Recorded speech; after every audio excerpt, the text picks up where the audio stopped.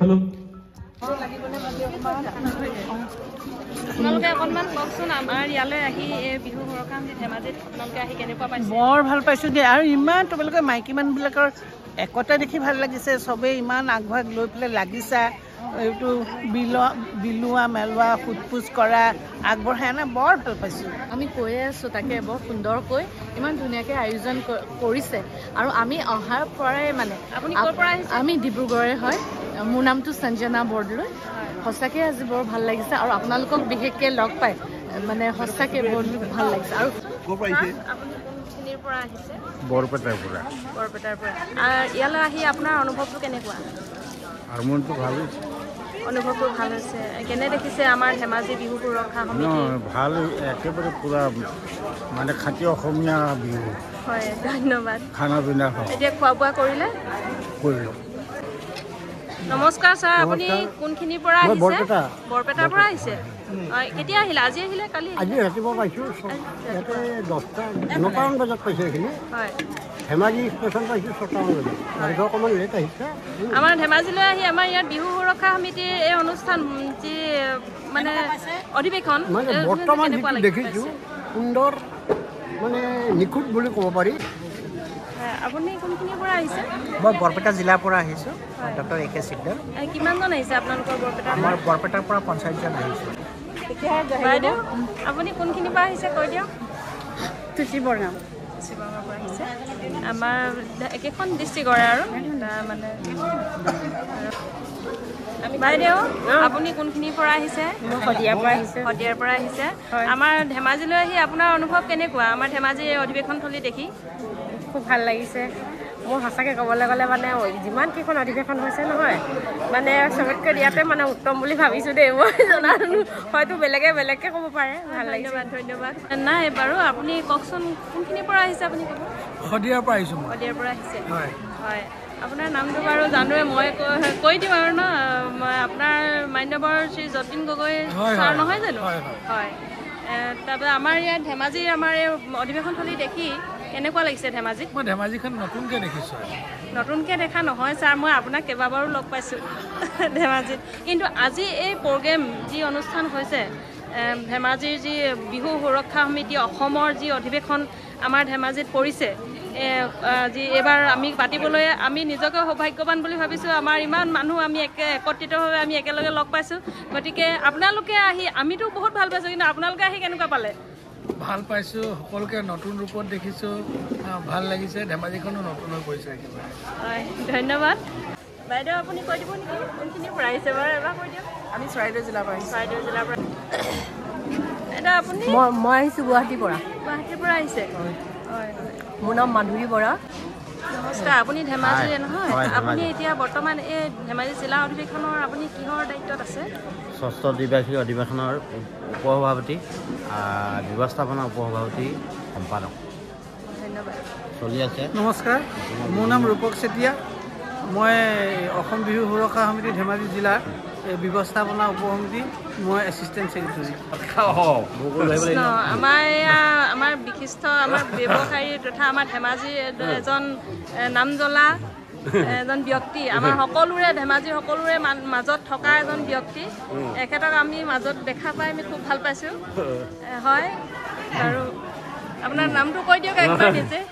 মনকৃষ্ণ বৰগোহাঁই। ধন্যবাদ। এয়া আমাৰ এতিয়া পতাকা উত্তোলন কাৰ্যসূচী আৰম্ভ হৈছে।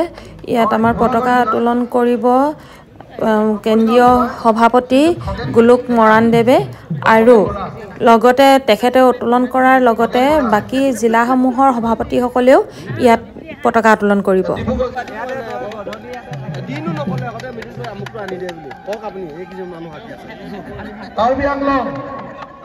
এয়া গোলোক মৰাণদেৱ আগবাঢ়ি আহিছে আৰু তেখেতক ঢোলে ডগৰে আগবঢ়াই আনিছে মুখ্য পতাকা উত্তোলনৰ বাবে।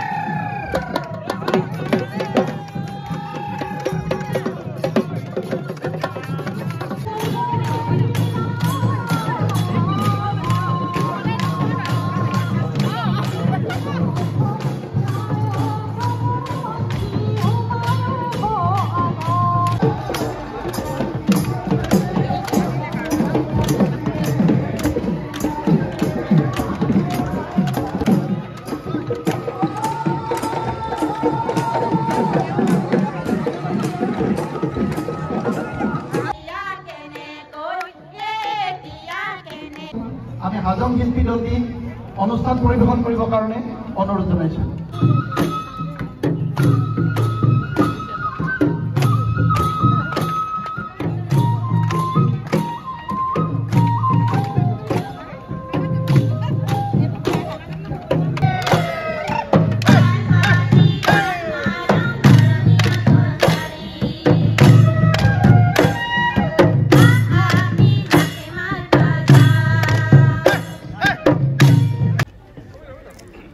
আমাৰ এতিয়া যিসকল বৰেণ্য ব্যক্তি আমাৰ বিহু সুৰক্ষা সমিতি অসমৰ হৈ তেখেতসকলে অৱদান আগবঢ়াই থৈ আমাৰ মাজৰ পৰা হেৰাই গৈছে। এতিয়া তেখেতসকলক স্মৰণ কৰি এয়া তেখেতসকলৰ বেদীত চাকি জ্বলোৱা হৈছে।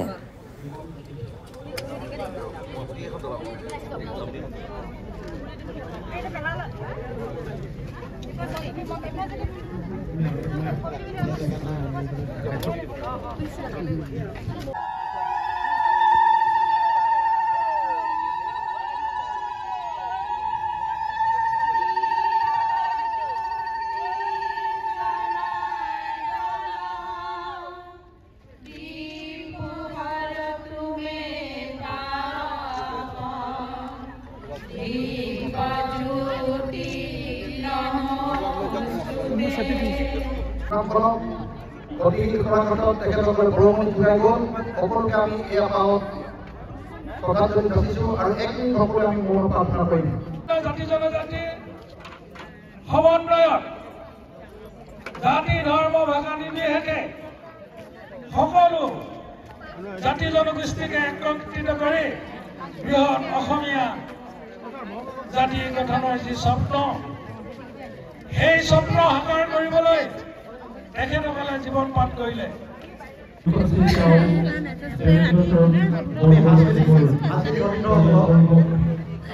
বিহু বাদ্য বজাবৰ কাৰণে আমি আমন্ত্ৰণ জনাইছোঁ। লোকশ্ৰী গোপাল ডেকা দেৱৰ পৰিয়ালবৰ্গকো আমি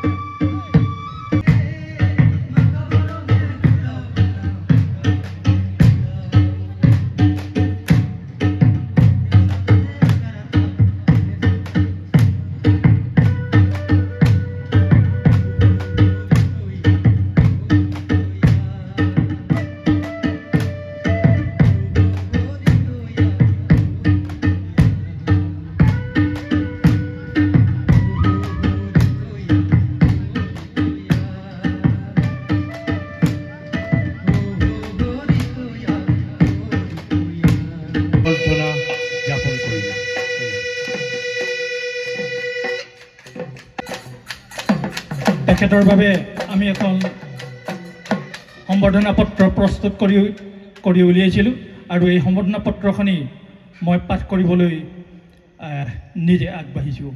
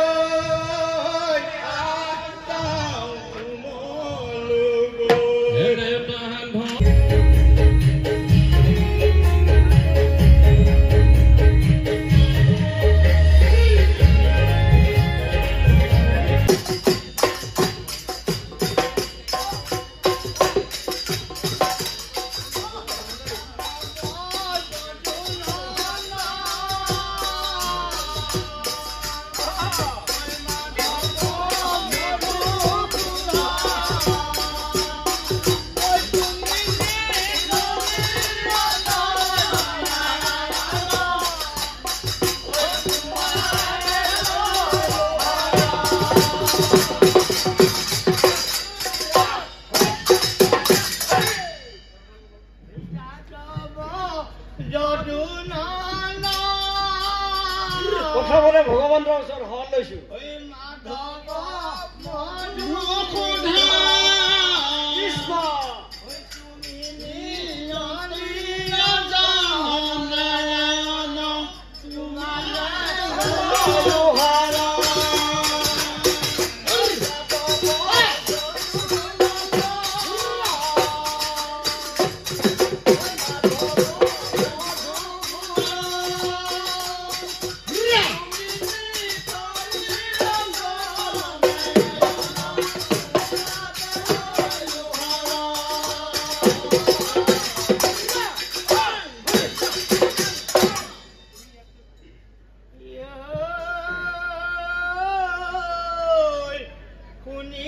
সৰ্বজনে আমাৰ অৱচন শুনিব দিয়া এই ঢোলটো আমাৰ অসমৰ পৰীক্ষাত ঢোলে আমাৰ অসমত চিনাকি দিয়ে ঢোল দিয়ে জন্ম কথা মই কৈ যাম শুনিব দিয়া মই হাতকে নবজাওঁ মই গুৰণীয়ে গাম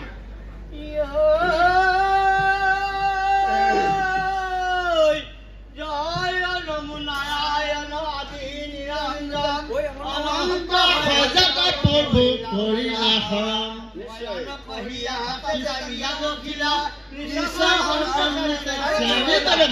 চাৰি বেদ 14 শাস্ত্ৰ 18 পুৰাণ 13 বছৰ 6 জিলা কৰিয়ে পুৰাণ গুৰুমানি গুৰুমানি গুৰুমুখে বেদৰ বাইখান গুৰুমুখে ঢোল গুৰুমুখে গজকুটি মুকুতাই গজকুটি হাল